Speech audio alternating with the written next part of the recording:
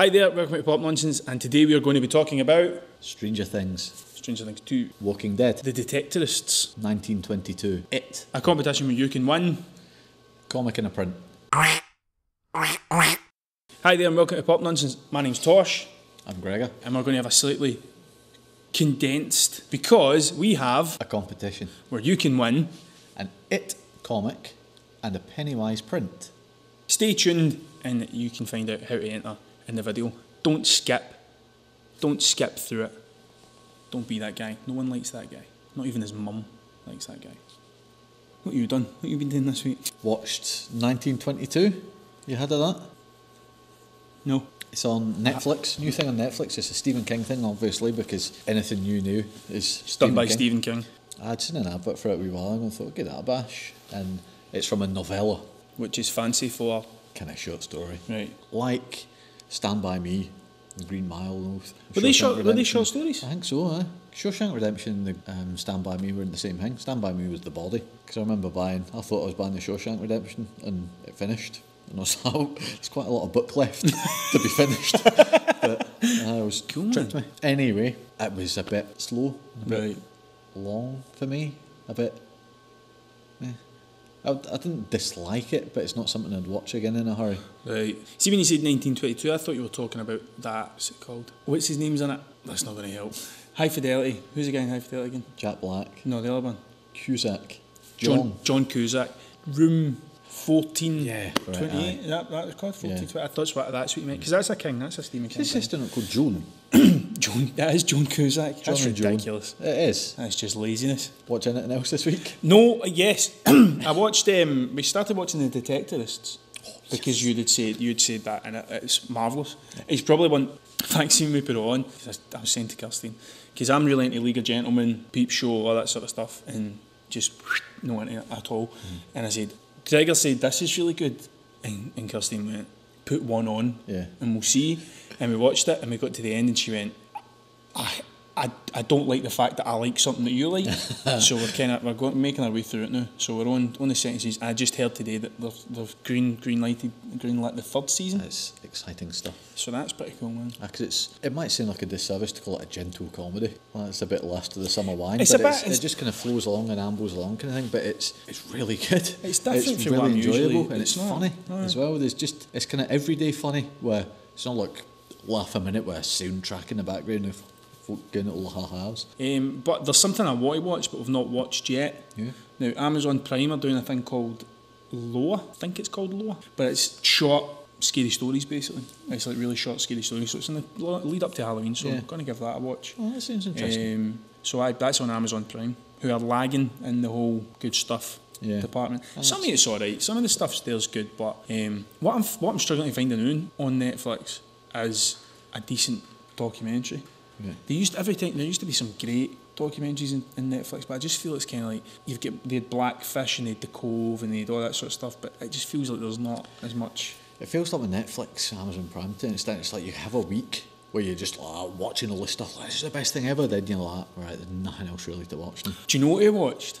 Right, now I'm not proud of this. I'm proud of half of it. So we watched The Mask again because both the boys haven't seen The Mask. So we put The Mask on and they thought it was great. And then Son of Mask was there, which had a 2.2 on IMDb. Oh. So you know it's fresh, Yeah. right? We put that on. They loved it. Like they really did. It's full of fart jokes and stuff, but like they really, really liked it. But it's the creepiest thing ever. Do you know what how it goes? The story goes. It's like Feel free to spoil it because I'm not going to watch it. I know I don't think anybody's going to watch it. It kind of, but I genuinely thought that the baby would just put the mask on, and then like it would be trying to get the mask off the baby. But no.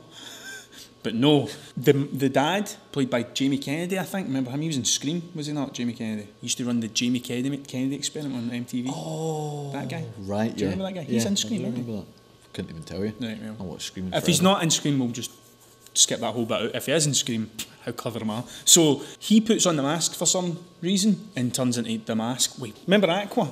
Yes. And then the big plastic hair and all that. So he looks like that, and then he goes home and has sexual intercourse with his wife. So, yeah, I thought you were going to go different there. What do you think I was going to say? Well, you said it was pretty dark with the baby. Oh, no, that. No, it's a 2.2, mate. Like, so no, he has full sexual intercourse with a lady, with his wife, who gets pregnant, and he is the half son of Loki. All right, so it's not a kid that's got the mask on. It's but Odin and Loki are in this. So like, because the mask is Loki's mask, and that's what it comes through. It's like the mischief maker sort of thing. So it's about Odin telling Loki, "You've got a Wayne, go and get it back, go and sort it out." And like, I'm like that watching it, going, "Is this for realsies?" That seems unnecessarily. It's totally unnecessary. Aye.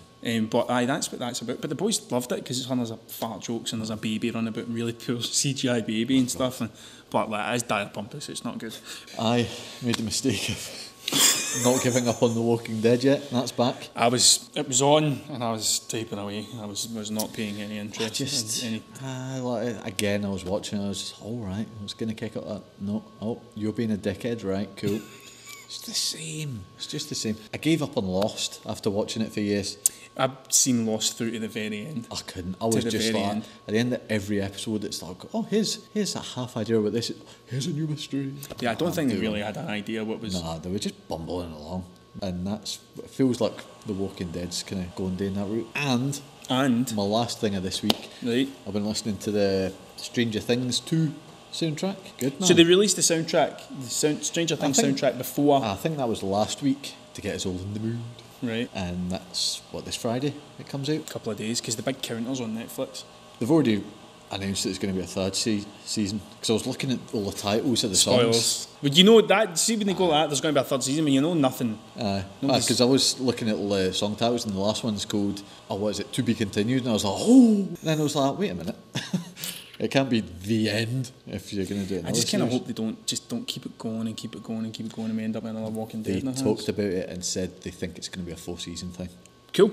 I'm game for that. That's cool. That's why The Wire's so good, because it's 5. Well, that's what I like about Ricky Gervais comedies. What is it, 2 series he does? 2 and a special, usually, because you've got the Office Christmas special, which in my opinion is one of the best bits of British TV ever. Mm-hmm. Like, just that bit when Tim and Don, that whole moment and stuff like that. Every time I'm like that. And when David Brett tells Finchy off. Aye. I watched that for the first time not that long ago. It's brilliant. I'd watched all the others and thought I'd watched them all, and then it's like, what? There's one more. What happens? And he'd done the same with Extras. He'd done the big Christmas special on Extras as well. Extras is fantastic. That's it. It goes on Celebrity Big Brother. Yep, Andy Millman realises good, he's a prick.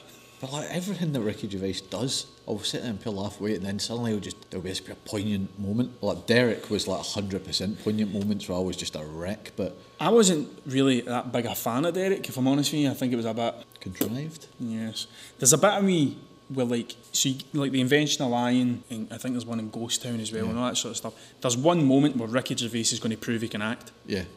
And he'll get teary-eyed. Quite a serious guy. Sometimes. So he'll get all of this. And it's just there's just that you can just see it coming. It's the same every single time. Like the bit at the end of The Office, which was amazing because you'd never seen him do it before, when he actually begs for his job. Yeah. And then you see the same thing in Extras, and you see the same thing in Derek. Shall we do this thing then? Right, let's do this thing. Right. Gregor's going to take the lead on this because it's far too complicated for the likes of me. Yeah, it's a bit complicated for me. So bear with us. We'll put posts out on the social and try and explain it underneath. That's sign language for underneath, in case you're wondering. So we're having a wee competition, and there's many ways you can enter. Should we show them first what they can win? Let's see what it is. Let's talk us through what's here, Gregor. What can they win? Show them the fabulous prizes. It's an It comic, so it's kind of fan-made, is that what you'd call him? He's an illustrator. Yep. Vince Rush. And I first saw this on, what's that show called? The Horror Show. The Horror Show. Really good. Recommend that on YouTube. Again, we'll put a link somewhere for it. They've got a good episode where they go in depth. They go in depth about the comic. It's really good, and they speak to him as well. You can win an It comic, and it's the opening scene. It's the Georgie scene. That's the standard from the book, the miniseries, and the new film, so that's good. But what's better than just being able to win this is that 2 of you can win it, and on top of that, there's more.